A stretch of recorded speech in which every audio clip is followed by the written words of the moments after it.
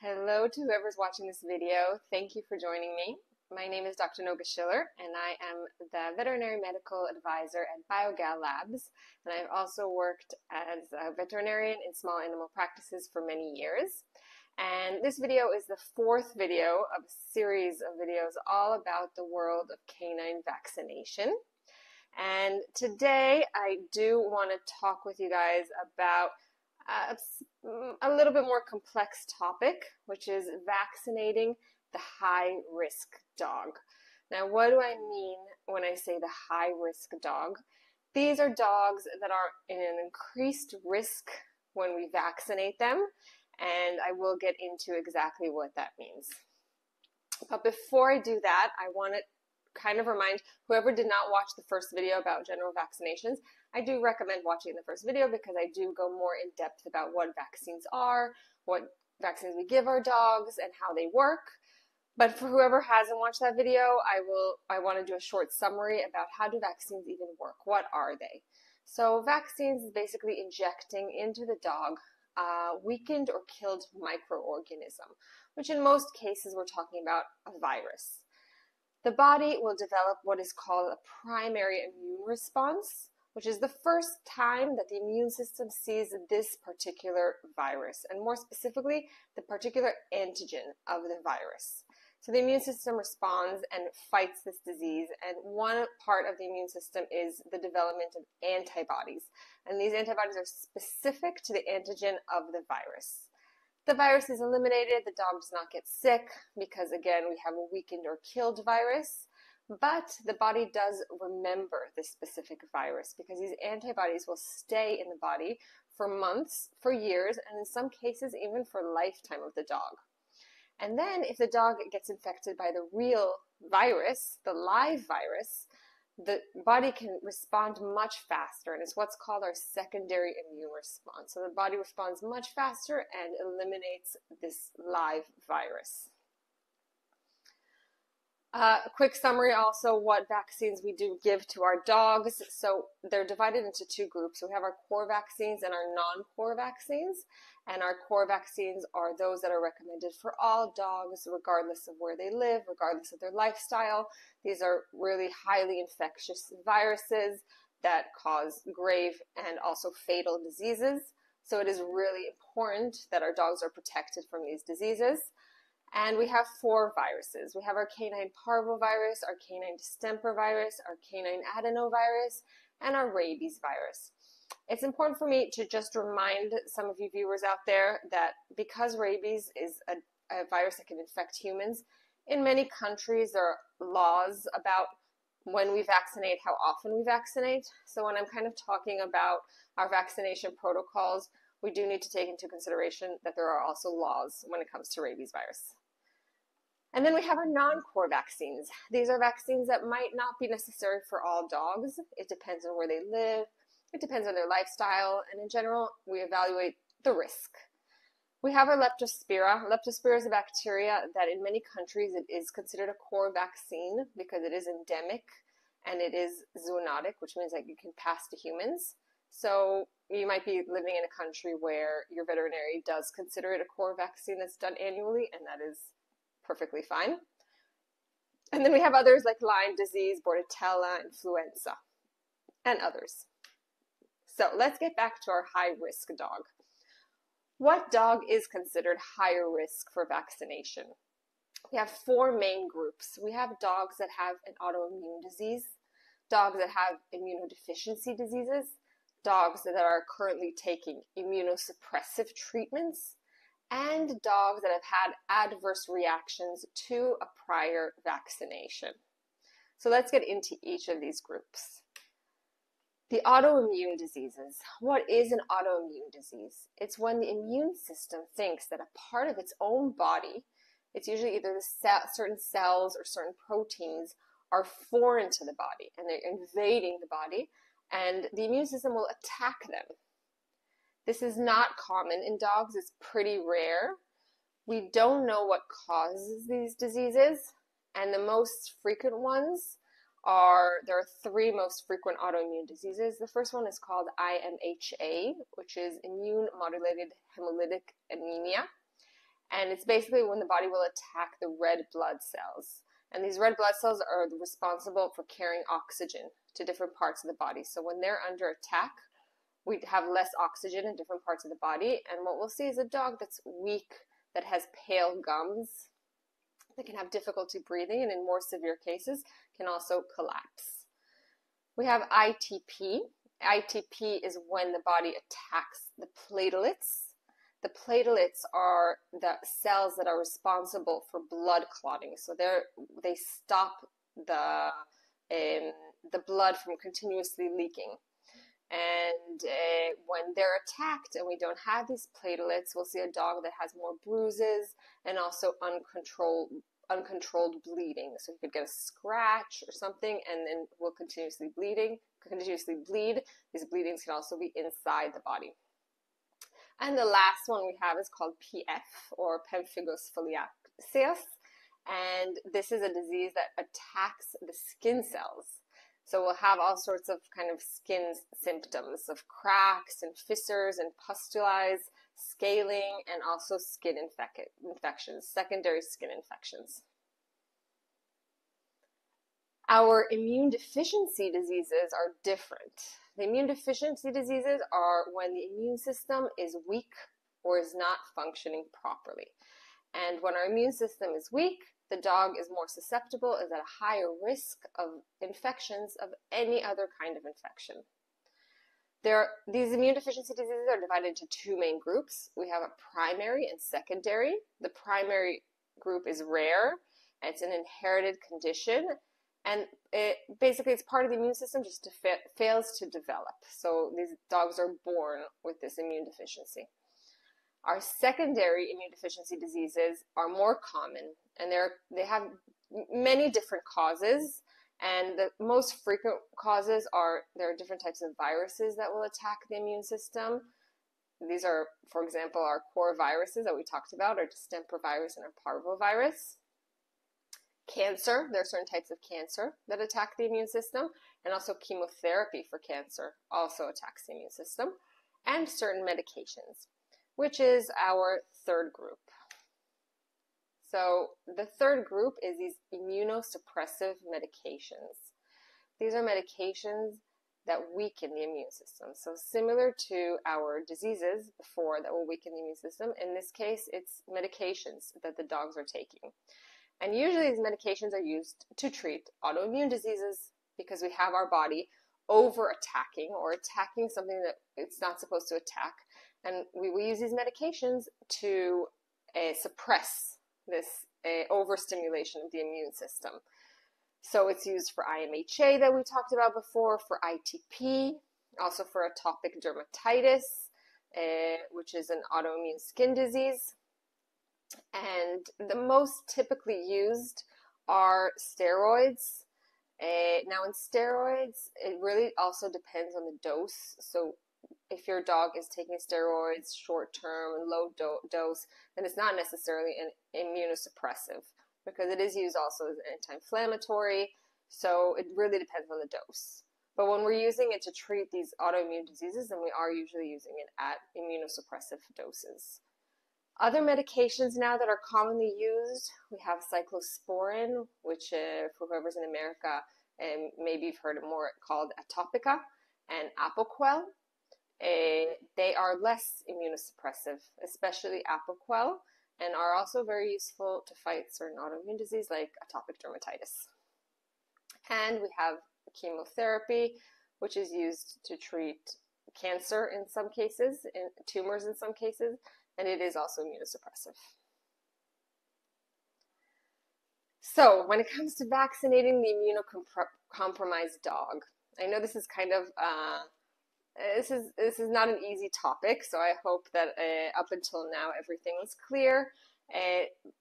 So there aren't enough in-depth studies that we have that understand the link between vaccination and these autoimmune diseases and these immunosuppressive diseases. And what I mean by link is two ways. It's also, can vaccination cause these diseases? We're not sure. And can vaccination, a dog that already has one of these diseases, can vaccination reactivate the disease? if the dog has been treated and is now much better, or how will the vaccination influence the dog that already has one of these diseases. So we don't really have a lot of answers for either of these questions. However, we do know that vaccination stimulates the immune system, and vaccination is deeply connected to our immune system. So we do need to be more careful with these patients. And what can we do? How can we be more careful with these patients? So we can try to avoid certain type of vaccines that stimulate the immune system a bit more. And these are live or modified live vaccines. So I talked about in the beginning that we have weakened viruses and we have killed viruses. So the killed viruses are a bit safer in these types of dogs. And generally, if we can use killed viruses instead of our modified live vaccines, it is recommended. Recommended to give only core vaccines, because these vaccines, again, are really important. But that does depend on the area and the lifestyle. Because like I said, Leptospira is also, it's in some countries, it's not technically a core vaccine, but it can still be very important in certain dogs in certain areas. Spacing out vaccines. In many cases, we give a few vaccines together, even in one shot. So in these dogs, it's probably better to spread them out. Give each vaccine separately and spread them out each time for a few weeks apart at least. When we're talking about treatment with immunosuppressive medication, then if it's possible, it's always better to wait till we finish the treatment. If it's a lifelong treatment, then that isn't really possible, but in many cases, it is a more short-term treatment. So if we wait these few weeks or a few months, and just after we're done with the treatment to give vaccines, that is a much better idea. And the last thing is to check if the vaccine is even needed, because we do have our vaccination protocol, which recommends giving our core vaccines every 3 years, and for parvovirus, for adenovirus, and for distemper virus, and that's not necessarily needed. There are many dogs that don't necessarily need their booster shot every 3 years. I do talk about it a lot more in detail in my first video about general vaccination. So especially in these high-risk dogs, we should check if they even need their booster shot, if a booster shot is necessary, by using VacciCheck, and I will talk about what VacciCheck is at the end. And let's talk about our fourth group. Our fourth group are these dogs that have had adverse reactions to vaccination. So you took your dog to the vet already. The dog had gotten some sort of vaccination and didn't react so good to this vaccination. Generally, there are two groups. There are reactions that are normal. Why are they normal? Because again, we are stimulating the immune system. So if there's some sort of reaction to the stimulation, it can be perfectly normal. And what is normal? If the dog has pain at the vaccination site, so if your dog is suddenly scratching the area a lot or seems a little bit uncomfortable in that area, it is normal. Mild fever, a bit of lethargy, a reluctance to play or exercise, reduced appetite, and if we're giving nasal vaccination, it could cause sneezing. So basically, our dog is kind of a little bit tired, is a little bit bleh, doesn't really want to play a lot. And this happens usually the same day of the vaccination or maximum the day after. And this is pretty normal, and usually we don't need to treat these dogs, and it passes by itself. What is not normal?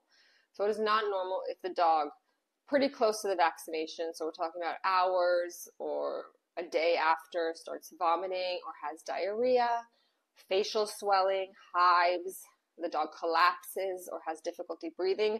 These are all things that could be part of what is called an anaphylactic reaction, which is grave, which is serious, and you do need to notify the veterinarian immediately if this happens. So these are not normal reactions. This means that the dog has had an adverse reaction to vaccinations. I will say, for example, vomiting or diarrhea is something pretty general. So it is really important to tell your veterinarian if it happens close to vaccination, but it might not necessarily mean that this is a reaction to the vaccination. So what do we do in cases where we have these dogs that have reacted badly to vaccination? What can we do with them? So the most important thing, in my opinion, is to make sure that the veterinarian that is giving the vaccination knows that your dog has a history of adverse reactions. Even if it's the same veterinarian that gave the vaccination that caused this adverse reaction, it's still really important to make sure that they know, that they remember that it's written down. Also, here it is recommended to separate vaccines by do them a few weeks apart. Also, again, to kind of stimulate the immune system less, but in this case, because your dog has probably reacted to one certain type of vaccine, and that does not necessarily mean that he's allergic to other types of vaccines, and it helps us better understand what vaccine causes this adverse reaction. In many cases, the veterinarian will want to give a pre-medication with antihistamines or steroids or both, to reduce the risk of adverse reaction when giving the vaccination. So usually they'll give first some pre-medication. You do have to wait a little bit of time and then give the vaccination. It's really important, especially in these dogs, that they're closely observed for the first few hours, the first few days after vaccination. So that could either be, depending on how bad the adverse reaction was, but that could be in a veterinary hospital, that the dog will physically stay there for a few hours, or just stay with the pet owner for these first few hours, where it's really important that you know that if there is some sort of reaction, you can immediately go to the veterinarian.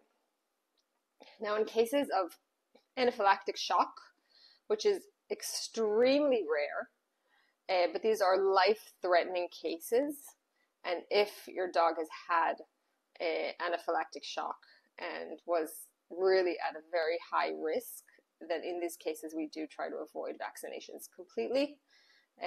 But again, that is extremely rare. And the last thing is the same as I talked about before, is to check if your dog even needs his booster shot.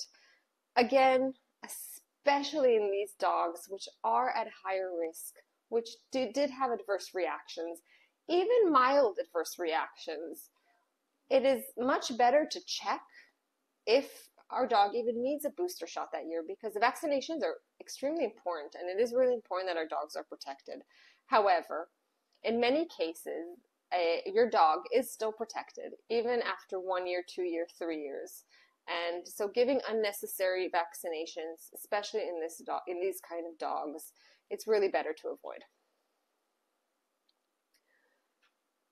So again, can we check if our high-risk dog needs his booster vaccine? We can with VacciCheck. So what is VacciCheck?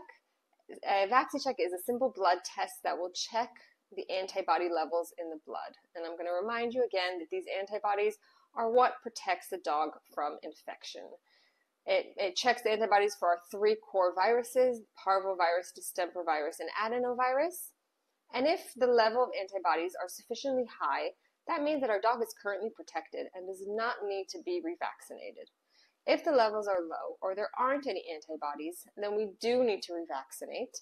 Again, with these high-risk dogs, we do have to take precautions and try to do it in a smarter way. But however, if there aren't any antibodies, that doesn't mean that the dog is not currently protected. So this is a really easy tool to combine with the dog's yearly checkup and really make sure, especially in these high-risk dogs, that we're not vaccinating them when we don't need to vaccinate them. So instead of just automatically vaccinating according to the vaccination protocol, in these dogs, it is just really important to check first if they need to be vaccinated. So I really hope you enjoyed this video. If you want to learn more about VacciCheck, then click on the link, and I will see you next week for my next video. Have a great day.